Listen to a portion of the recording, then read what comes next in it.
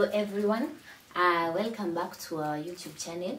My name is Naomi and today I will be explaining to all new members how to take off. You have been watching our videos on the slides that we had done on PowerPoint and you don't really understand what really this taking off entails. So in our video today, it is for that student who has never been to a taking off class or has been even to a taking off class but has not been understanding what really we are doing. Alright, so why do we take off? Let's start there. Why do we do taking off? It's because taking off is the first process of coming up with a bill of quantities. Taking off, in other words, it's called measurement.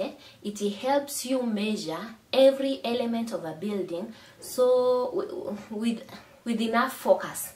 You focus on an element of a building or even a very small thing, for example, concrete in the foundation.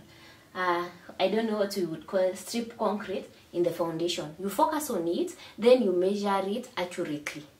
So once we measure every part of this building so accurately, then we will come to abstracting, which is the next process, whereby we will summarize, we shall bring all together all the related stuff. For example, we shall bring in the concrete in the foundation together with the concrete in the first floor and the ground floor and the second floor. We shall bring in the walls in the foundation together with the walls on the ground floor, the first floor, the second floor, so that we can get the total area of the walls, so that we can get the total volumes of concrete, so that we can get the total, anything that is related, we shall get the totals. So when we are taking off, we go to the details. For example, if it is the substructure, remember substructure is the foundation. We are starting off the building process. We need to measure everything accurately so that we can be able to price it. After taking off, because taking off, the answers that we shall get are usually some in linear meters, some in square meters, and some in cubic meters. For example, we shall measure, for example, formwork in linear meters for the hinges. We shall measure, for example, site clearance in terms of area. We shall measure concrete, maybe in terms of volume. When we shall come to the bill of quantity, after entering these measurements that we get, the measurements, we shall enter them in the column for the measurements. Then we shall come up with a rate. The unit rate is where we come up with the rate for doing formwork per linear meter, the rate for doing how much will it cost us to do site clearance per square meter, how much will it cost us to do concrete per cubic meter. So we shall multiply the quantity, we multiply by the rate, then we shall come up with a total. Once we add all the totals, we shall get the cost of the building. I hope I'm coming out a bit clear. So when we are taking off, we will go to measuring the detail by detail, and that's why when we are taking off, mostly we follow a procedure, the same procedure that we follow when we are building, the same procedure we follow when we are taking off, to ensure that we capture everything, because everything that is involved in a construction site is going to cost us something. Even if it's excavating the soil and moving the soil from the site to outside the site, this one will cost us money. So that's why we shall be able to measure every bit of this process, because everything shall cost us money. So we want to measure it, then we shall apply a certain rate, then we shall get the total cost. There are those videos, that playlist that we have for unit rates. If you want to know how to come up with unit rates, or you're in a module 3 class, that is what module 3s usually do, coming up with unit rates, whereby you have to know the cost of materials, the cost of labor, and the cost of profit and overheads, so that you divide it by the total meter squared to get the cost per meter squared. Just check out our playlist on unit rates. For taking off, we have a whole playlist for taking off substructure works, superstructure works, we have staircase, we have the roofs, we have retaining wall, the external works. Check them out in our playlist too. So in case you want us to discuss it, just like we are discussing it on a boat today, anything, maybe you did not understand the roof, maybe you did not understand the staircase, just write it in the comment section. What part didn't you understand? So that I can come and explain to you on the board very clearly, so that we can see whether you'll be able to understand. And I believe that you're going to understand. So on today's video, I have received so many comments for students saying that I have never come to understand why we are taking off. Kindly introduce us, like people who have never been to a taking off class, how we take off substructure works. So that is what I am going to explain today. So using these simple diagrams, I think this is the simplest diagrams that you can get. I'm going to take you step by step on the taking off process of a substructure, of the substructure works, so that you can be able to understand. Okay, whenever we are taking off the substructure works, first of all, we shall begin with site clearance. We shall begin with site clearance. Site clearance is whereby we clear the site that you are going to construct in. You realize that when we get to a construction site where we are going to build our building, the site is not ready for construction. We need to clear that site. Maybe it had old buildings that we need to demolish. Maybe there was grass growing, so maybe there were shrubs, there were bushes. We need to cut down all these trees. The grass, we remove all of it. We remove the other growth. We cut down the shrubs. Okay, then we burn all these arising, all of them. We shall burn them. So instead of costing us to take them away from the site or anything, we can just choose to burn them. So that's area for site clearance. Site clearance is usually measured in area. How do we measure site clearance? You're given a plan here and you're given a section. The plan shows you how we see the building from above. The length is 10 meters and the width is 5 meters. Okay, then we have a section here. You can say this is section AA. We have cut the building here and we are viewing it. Once we cut section AA, we shall see something like this. This one is what we shall see the details of the walls from the foundation to the top of the slab. You see, these are the superstructural walls. So when we are clearing the site, we need to consider what is underground. You see, in the strip foundation, this concrete is wider than the wall. This wall is this wall, that is, we can see here. But this concrete extends outside the walls, okay? So meaning that in this plan of ours, we have an allowance. We have, let me draw it like this, an allowance that is given for concrete. There is this broken line. This broken line is for this concrete that you cannot see, because this concrete is outside the wall. This line is this line. This line of wall, this is this line. This line of wall is this inside line. But this broken line is this line of concrete. It's underground. So from above we cannot see it. But we know that once we are excavating, we have to excavate up to here so that we can go and do this concrete. This concrete here is another line that can be represented in a broken line here. It can be represented in a broken line. Then these two broken lines, they show us this concrete. This concrete is shown to be 600 millimeters. The wall is 200 millimeters. So if we want to know the thickness of this concrete outside the wall and this concrete inside the wall, it shall be 600 minus 200. So this side divided by 2. 200 here and 200 on this other side. So in this plan, 200 is for this outside and this one is 200. This one, we usually call it the foundation spread. This was the wall. It was coming to the foundation, but the foundation is spreading 200 on the inside and 200 on the outside. So that one is called the foundation spread. In other books, you'll find them calling it the working space. Why we have these 200, when we are building this wall, the fundis the skilled laborers will be standing on this space as they build this wall. So in other books they can call it the working space. So once we are doing site clearance, we have to consider all the area that the house will occupy. Then we shall add that foundation spread or working space. So what shall guide you to know the length of the working space or foundation spread is the section. You will take the total. Here is 600, deduct 200, divide by 2, 200, 200. Okay, so when you are clearing the site, what will be the dimensions of the length and width? You will just come write length, width.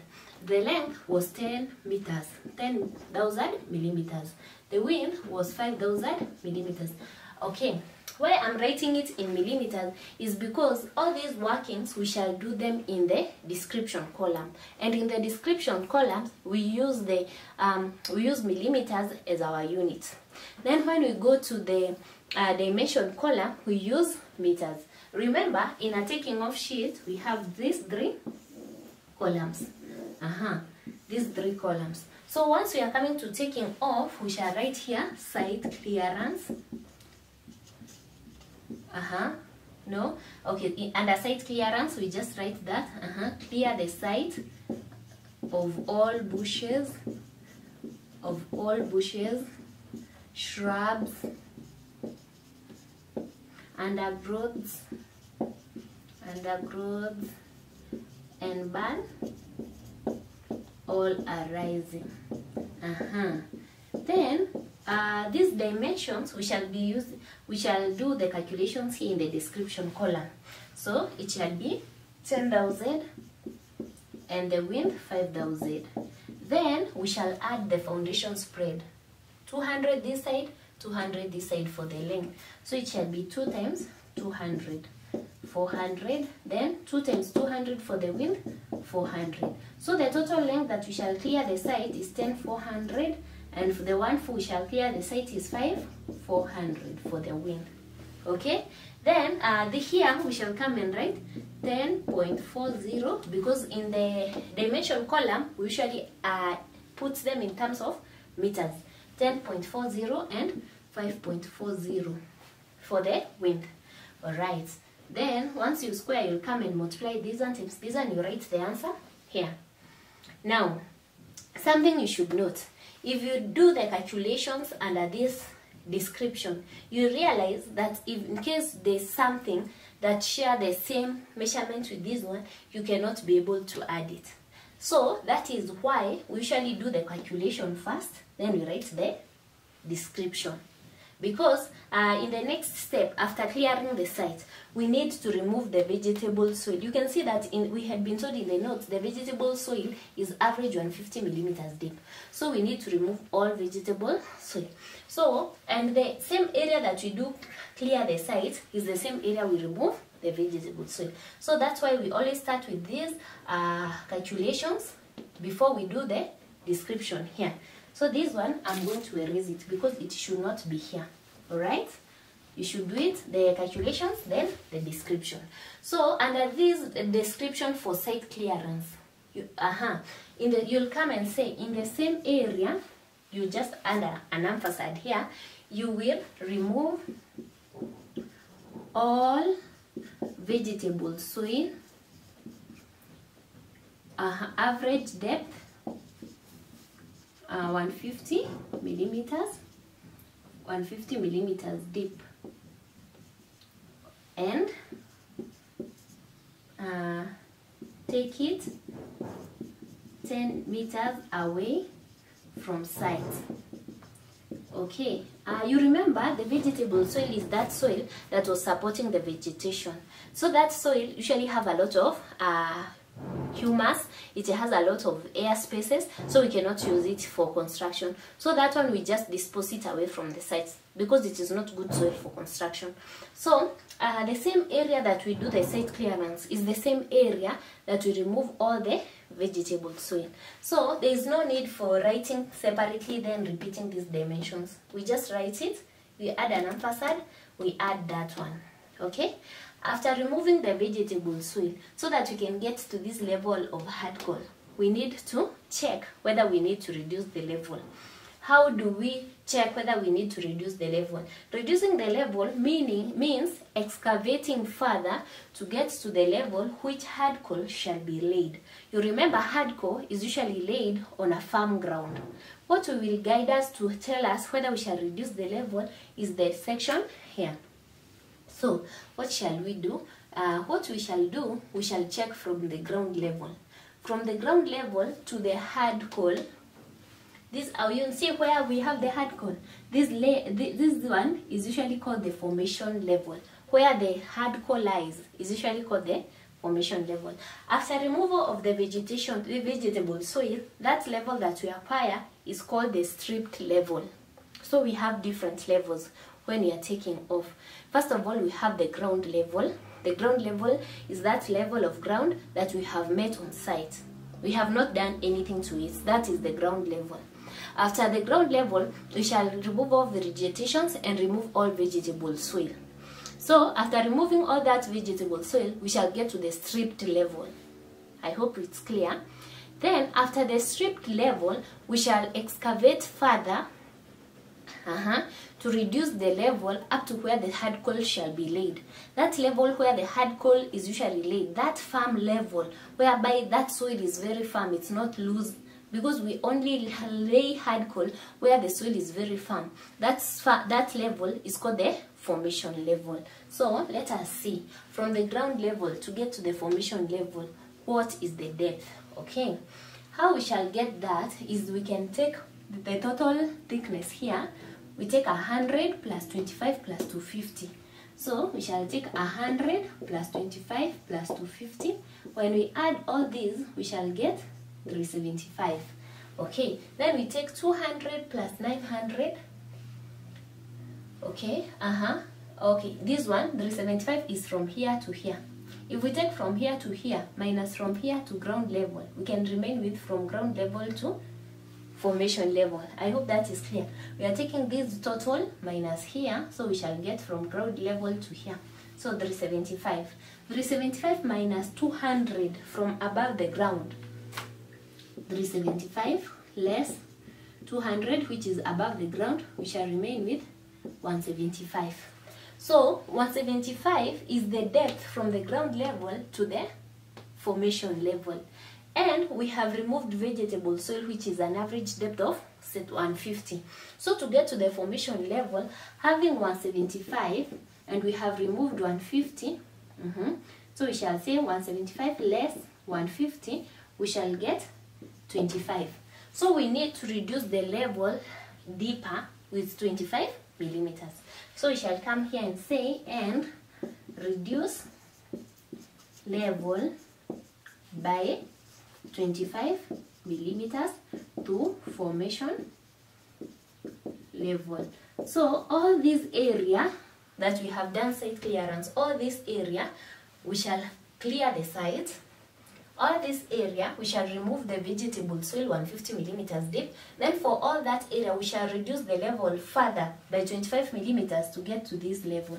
So the whole site will be on this level, even up to here, because the whole site includes this foundation spread. Okay, once we get the whole site to that level, so the neighboring soil, you see, the neighboring soil shall be this area that we can see here. It shall come and it will form like a depression. So all the sites that we'll do construction on will be on the reduced level, or it shall be on the formation level. Now once we are there, we need now to excavate the trench so that we can come and create space for building these stones. Okay, so after clearing the site, removing the vegetable soil and reducing the level, now we need to come to trench excavation. Okay, so I will erase this so that we can continue using this space that we have. So on this area now, we need to come and excavate the trench. We shall excavate the trench up to here below so that we can create space for this concrete and the wall. So we want to know what is this volume of soil that we shall excavate so that we can be able to do the concrete and the wall. So trench excavation. It's no longer site clearance. It is trench excavation.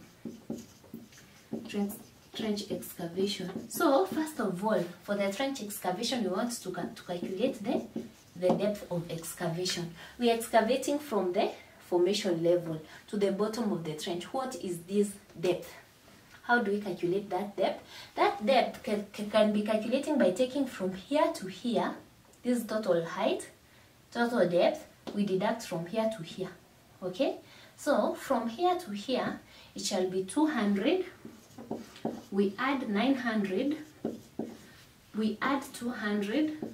And we shall get, this one is 0, 0, 11, 12, 13. 1300 millimeters. The depth from up here to here. Then we want to deduct from up there to the formation level. So we shall add these layers. 100 plus 25 plus 250. 100 plus 25 plus 250. We shall get 375.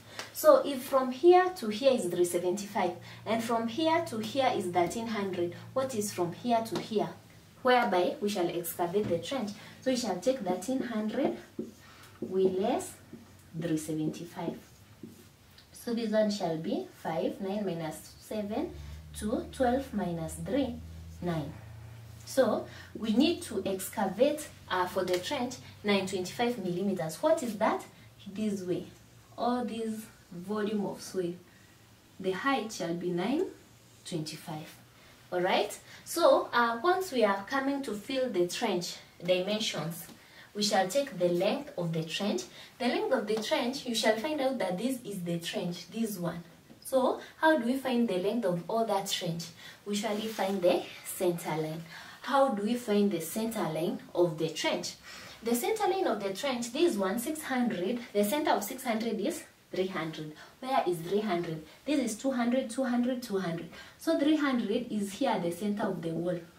So in this one, the center of the wall, if we draw a line here at the center of the wall, then we go around it, we shall get the center line of the trench. Okay?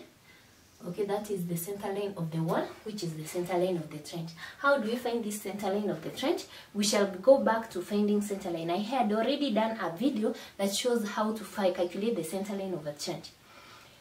If you haven't seen our video on calculating center lines, it's in our videos. Go find out those videos for calculating center lines, because you'll always require to find the center lines when you're calculating for trench excavation. Okay, so here what do? We said that when you're calculating the center line, we'll take the external dimensions, external perimeter, then we shall deduct the number of corners times the thickness of the trench. For example, the external dimensions here, we say that from here to here it's 10 meters plus 200 plus 200. So the external dimensions for the foundation spread shall be 10,400. For the width, it shall be 5,400 because we have added 200 and 200 this side. So when you are finding the center line, first of all, you shall take perimeter is equals to 2 into bracket length plus width. So it shall be 2 into bracket 10,400 plus 5,400. So we shall get 15,800 times 2. 31,600. Okay, this one 10,400 plus 5,400, that is 15,800 times 2 is 31,600 millimeters. So this is the external perimeter. To get the center line, we just need to deduct number of corners. There are 4 corners, 1, 2, 3, 4, multiplied by the thickness of the trench, which is 600. So it shall be 2,400. So 31,600 we less 2,400, we shall get 002, 31 minus 2, 29.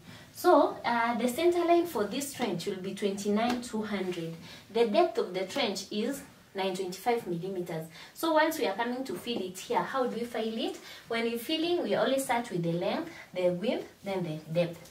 So the length shall be 29.20. The width shall be 0.6. Because we take the center line, we multiply by the width of the trench to get the area, then we multiply by the depth to get the volume. So it shall be 0.93. This one shall be the volume of soil. So you shall write excavate for trench, excavation for trench. This is the volume for trench, okay, from the formation level. Okay, in excavation for the trench, you see here we got 925 millimeters. In a certain in a different example, you could find like it's 3 meters. You're excavating 3 meters. Trench excavation in the SMM is usually excavated in ranges of 1.5 meters. Why? Because after every 1.5, the rate of excavation changes after every 1.5 meters. So, in case we were excavating like 3 meters, we would excavate the first 1.5 meters separately, then the next 1.5 meters separately. What do I mean by separately? You write the length, the width, the height, the depth shall be 1.5. You write commencing from formation level and not exceeding 1.5 millimeters deep. Okay, then you come to the next, whereby you write the length, the width, the next 1.5 meters deep. Commencing from 1.5 meters deep, not exceeding 3.0 meters deep. If there's an excess, you will go to the next stage, whereby you will take the balance, then you write length, width, and the balance. Commencing from 3 meters deep to 4.5, not exceeding 4.5 meters deep. I hope that is clear. We always excavate trenches in ranges of 1.5 meters deep. But for us here in our case, it was only 925 millimeters. It's not even 1.5 meters deep. So that one we can write it as length, width, and depth. Okay? After excavation for the trench, the next step is doing the concrete here. It's the mass concrete. The mass concrete is calculated in terms of area. Okay, so how do we calculate the mass? You can calculate it in terms of area or volume. Actually, in the SMS you're given an alternative. You can just calculate it in terms of area or volume. So how do we calculate the area of this concrete or the volume of it? You will take the center line of the trench, you multiply by the thickness of the concrete for the area. If you want the volume, you'll take the center line for the trench, you multiply by the thickness of the trench, then you multiply by the depth of this concrete.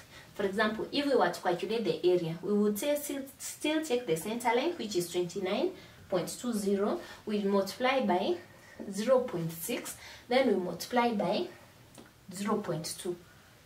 Sorry, in case it's an area, which would take 29.2, then we multiply by 0.6.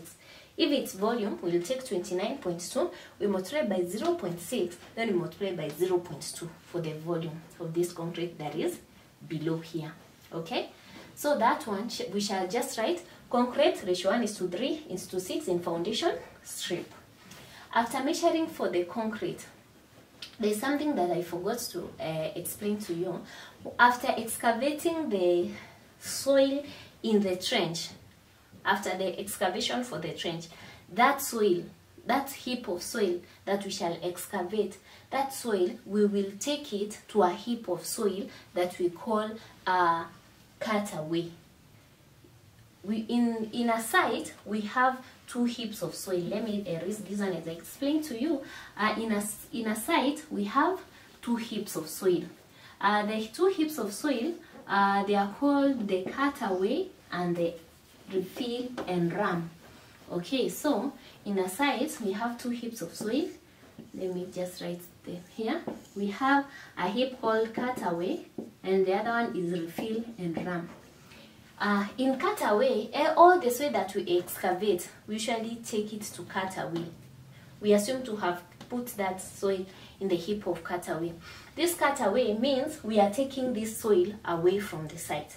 Then there is the other heap of soil that we call the refill and ram. This is the soil that we shall take from cutaway because we shall need it to backfill. So, whenever you're taking off, in our PowerPoint, you may find terms like cutaway and refill and ram. Where are they coming from? Once we excavate the trenches, we will say that all that soil we will add it to cut away after excavation.